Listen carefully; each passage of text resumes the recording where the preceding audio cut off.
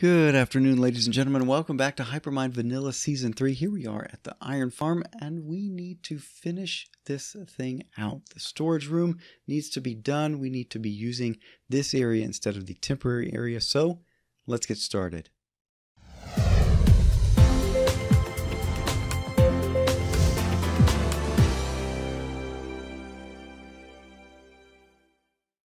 That's right, ladies and gentlemen, here we are, Iron Farm Storage Room. And last episode, we got in the silos for all these other storage areas here. We've already had the bulk iron ingot collection going to be going in right there. That's been done for a while, but we got these silos in, and we worked out an overflow section, an overflow thing here, so that we can get rid of any of the extra items coming in from those automated farms that we're going to be building around here. And then we put them into this item stream that's going to take them to destruction either by lava or cactus. I haven't decided yet, but by the end of this episode we'll have figured that out. But anyway, that's not what we're here to talk about. We're here to talk about the next phase. So we actually need to start working on getting items into all of these storage areas. So right now we've got our item stream coming from the item elevator that's all the way down at bedrock, and it's coming into right here and going to our temporary storage. You can see that item stream going off that way.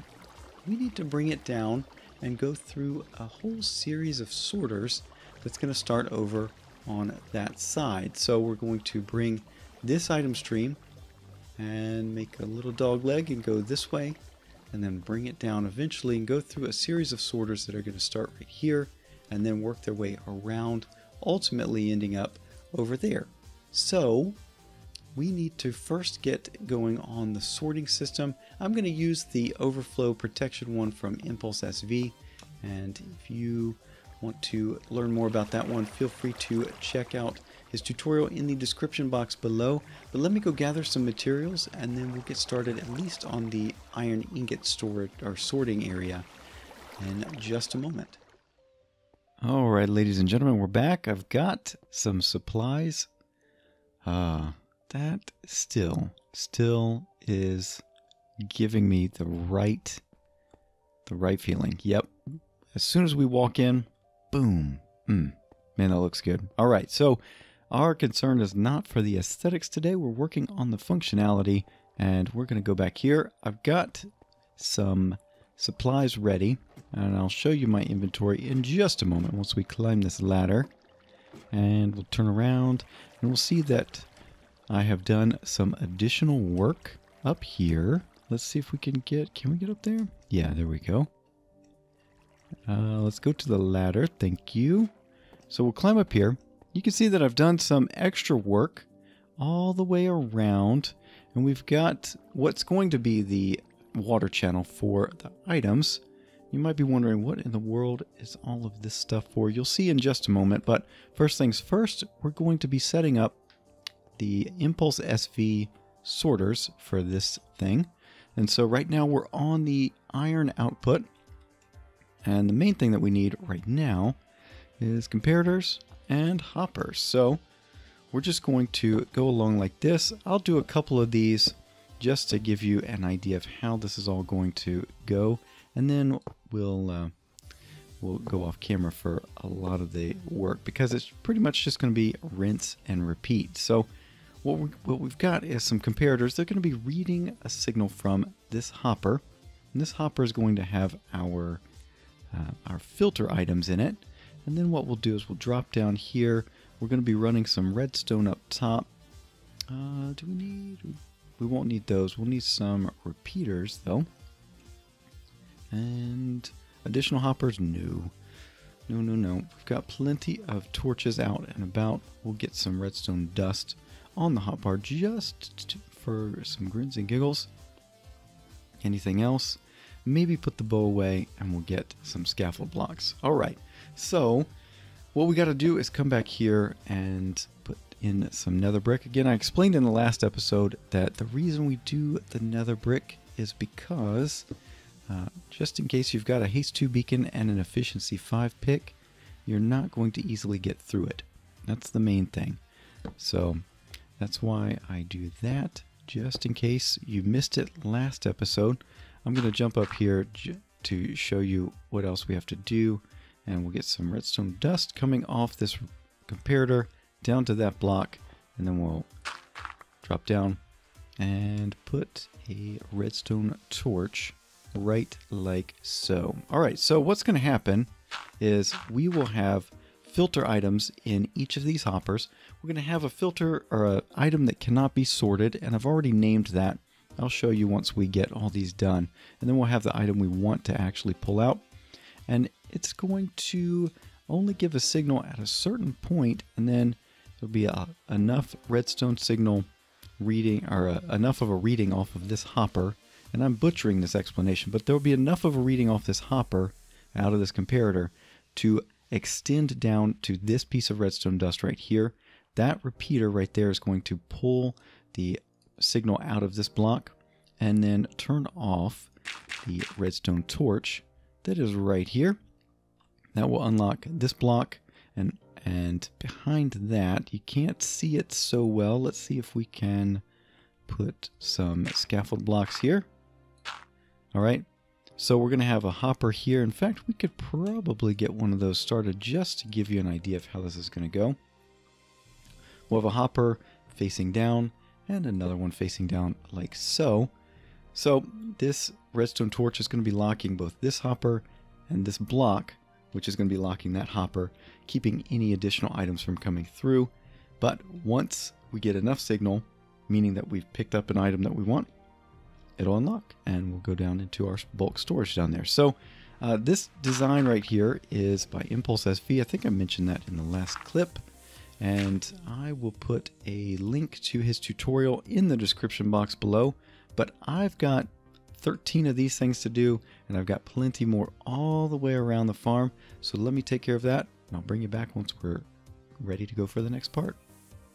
Well, all the sorters are now in place all the way around the farm, and so that means we can start turning our attention to actually moving items out of the old area down there and move them into here. So I've gone ahead and gotten this prepped for when the water streams are in place.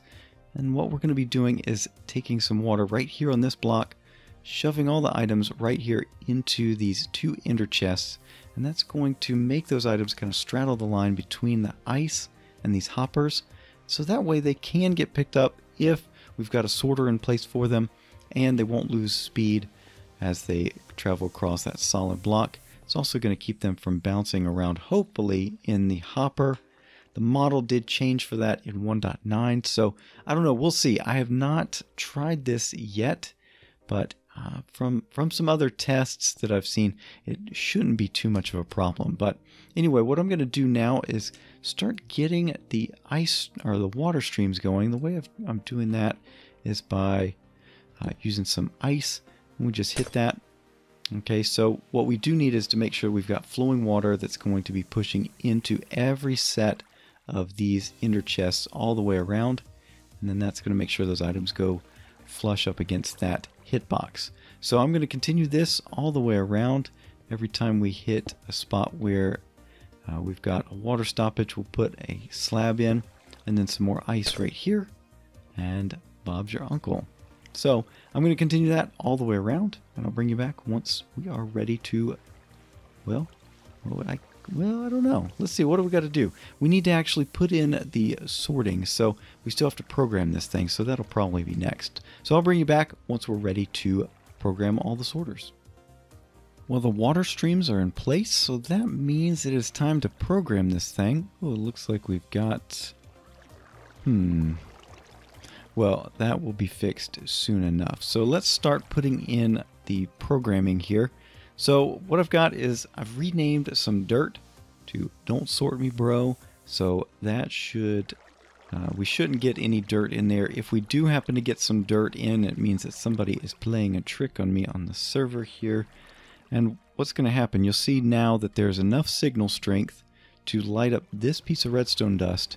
And you notice even when it was at a full stack, it did not have enough strength to come over and leak into this line right here, which means that we've got some built-in overflow protection. Yes, we've got some other overflow protection built in as well down on that line of water, but this is going to make sure that we don't screw up our entire sorting algorithm here. So I'm going to go around like so, and we'll put that in. Notice that it's going to drop down to about 41 or 42. Let's just see it. It's going to stop right there. Okay, so whenever we get some more iron ingots in, it's going to allow just enough to come through, and we'll stop at 41. And we've got a large array of these things here for the iron ingots, because we are going to be getting a lot of those, and they'll be coming in pretty quickly. So let me do that. We've got a line of things here. I just have to follow this all the way around. So iron blocks, poppies, so on, all the way around like that. And I'm going to have to make another trip to the chest I have set up for all those materials. But let me get that in place, and then we'll go take a look and make sure that our sorting is working before we fully turn on this item elevator. All right? Well, I've programmed all of the sorters all the way around, so let's take a look. I got a hopper in here. I think I'm going to have a hopper in each one of these. We should be getting 22 in each one. Yep, there we go. And some extra dirt, of course. This is just from the building process along the way. Happened to get extra stuff in there. So yeah, looks like it's at least letting through the amount that I'm figuring. There's something wrong there. So I shall have to check that out. And that's fine. So probably a hopper is messed up somewhere in there. Alright, so we'll make a note of that. Second from the end. Okay, let's go around here. Yep. So let me take care of this and go fix that other problematic one. 5 in there. I guess 1 is stuck up in the sorter. Yeah, that should be fine. Alright, so I'm going to check all of these and go fix that other one that still seems to be messed up. And in case we have any others that are messed up, I'll take care of those too. And I'll bring you back for the next phase of our project. Alright, I found the culprit. It was from our overflow thing that we did last week, that clock. So I was using a redstone torch down here and a solid block on the sticky blocks here. And that was locking this hopper. The redstone torch was locking this hopper right here. So I've since changed that into a redstone block, which has a downside of keeping this whole circuit powered. It's going to fire that dropper once more once the piston retracts, but I think that's going to be fine for now. So as long as we just have it on this particular one over here, we shouldn't have any problems elsewhere. So we don't have any problems right there. So yeah, all the other items came through just fine. We did have a couple of mix-ups on the witch drops, so I just had to switch those around. But anyway, for now, I think we are ready to go with our sorting system. So what I'm going to do is I'm going to take that item stream and turn it to go into our main area. So we're getting ready to turn this thing on, and we should be well, close to opening. All right, so let me get that moved over. I'll bring you back once we start seeing some items progress through. And there you have it, ladies and gentlemen. We've got iron ingots flowing down into our main sorting highway here. Yep, so I've made that turn. And so that means that I need to do a little cleanup for our temporary one.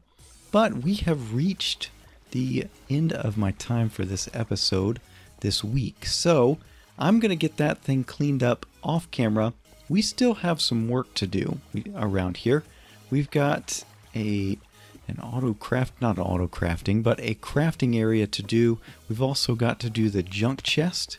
So we've got still got a little bit of work to do, and it ended up being a lot more than I figured for this episode. But I'm going to close up our little thing there, our exit into the inner workings of this whole place, and it's hidden behind the walls. So that's pretty cool. We've got iron ingots coming in here. I'm going to get the temporary storage moved as well, but I'm going to take care of that between now and the next time we're together. But we're going to be back here next week. We've got to work on this jump chest, and we've also got to work on an automated way of sending crafted iron blocks back into the system. So we're going to be working on that next week. So anyway, hopefully you enjoyed today's episode. If you did, a like is always appreciated. And if you haven't done so already, think about subscribing so you're up to date with everything going on the channel. And yeah, so any comments, questions, or suggestions, feel free to leave those in the comment section down below. But that's going to be it for this week. Thank you so much for watching, and I will see you in the next one. Bye-bye.